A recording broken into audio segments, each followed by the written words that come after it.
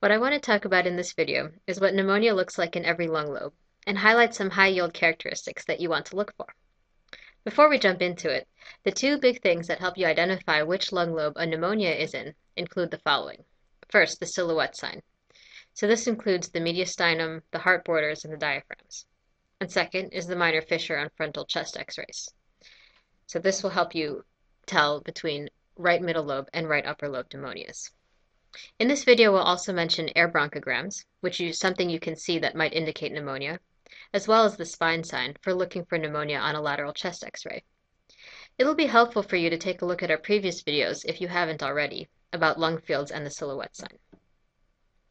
Now let's get started. The first one we'll talk about is a right upper lobe pneumonia, which could look like this. Remember that the right upper lobe covers this area, and so a right upper lobe pneumonia could be anywhere in this area. Now, two things you want to look for in order to diagnose a right upper lobe pneumonia include, first, seeing the minor fissure, and second, the silhouette sign of the mediastinum. So normally it's hard to see the minor fissure on frontal chest x-rays, but if there's a pneumonia in either the right upper lobe or right middle lobe, and no pneumonia in the other lobe, so i.e. pneumonia in the right upper lobe and not in the right middle lobe, the differences in density between the two lobes really accentuates the minor fissure, which you clearly can see here on this chest x-ray. If there's an opacity above the minor fissure, it's in the right upper lobe, and if the opacity is below the minor fissure, then it's in the right middle lobe. Simple enough, right? The other sign is the silhouette sign of the right mediastinum.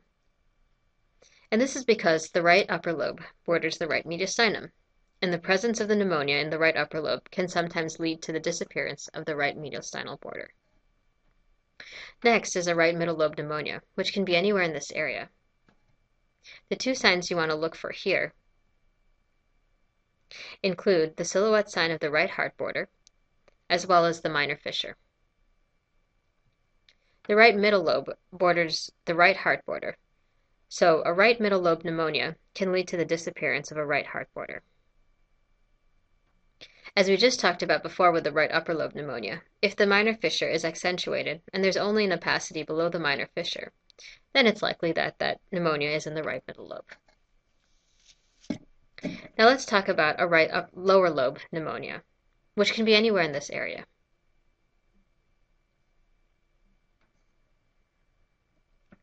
The two signs that help you identify this are the lack of a right heart border, silhouette sign, and the silhouette sign of the right diaphragm. Remember that the right lower lobe doesn't border the right heart border, and so a right lower lobe pneumonia shouldn't cause a right heart silhouette sign, which is the case here.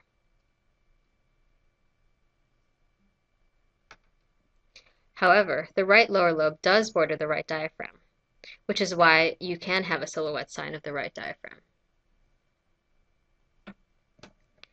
Next up is a left upper lobe pneumonia, which can be anywhere in this area.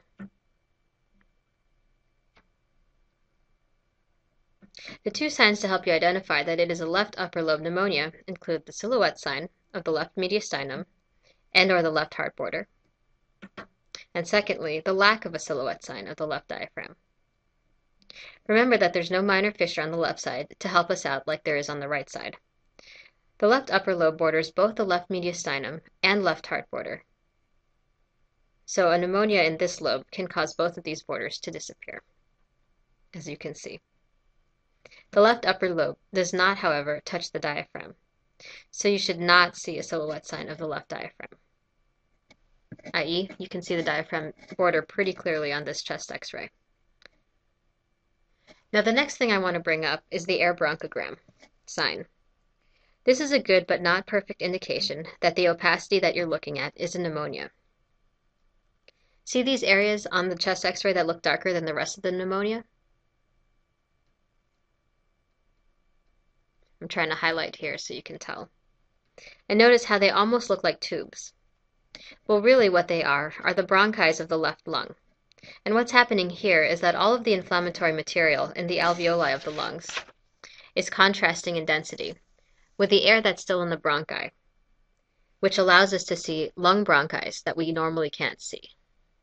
And this is called the air bronchogram sign.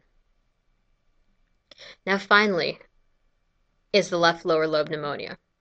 It can be anywhere in this area. So the two signs that help you identify that it is a left lower lobe pneumonia include, first, the lack of a silhouette sign of the left heart border, and second, the silhouette sign of the left diaphragm. Remember that the left lower lobe does not border the left heart border, and so you should not see a silhouette sign, i.e. you can see the left heart border pretty well. The left lower lobe, however, does border the left diaphragm, which is why you can see the left diaphragm border disappear with a left lower lobe pneumonia. And finally, to be complete, I do want to touch on the spine sign on a lateral chest x-ray to look for pneumonia. Remember that the heart blocks out part of the lungs on frontal chest x-rays. And so if you look behind the heart, you can see that from a lateral film. The spine sign is the following. As you follow the spine down on a lateral film, it should get gradually darker, which you see here on this normal film. However, if you follow the spine down and the spine does not get darker on the film on the right, then you have a positive spine sign. This is a good indication that you might have a lower lobe pneumonia. There are actually ways you can tell if it's in the right lower lobe or left lower lobe, and this one in particular is in the right lower lobe. But it's based on looking at the diaphragms, which I don't have enough time to touch on here. Hopefully this was helpful, and that you can now identify which lobe pneumonia is in, like a boss. Now for the take-home points. A list of the two signs that you can look for to confirm which lobe pneumonia is in, I've listed below, and I won't read them out, but they're here for your reference. Second, an air bronchogram is something that you might see that could indicate the lesion that you're looking at is pneumonia. However, it is not specific for which lung lobe the pneumonia is in. And finally, to be complete, you also want to look for the spine sign on a lateral chest x-ray. Thank you.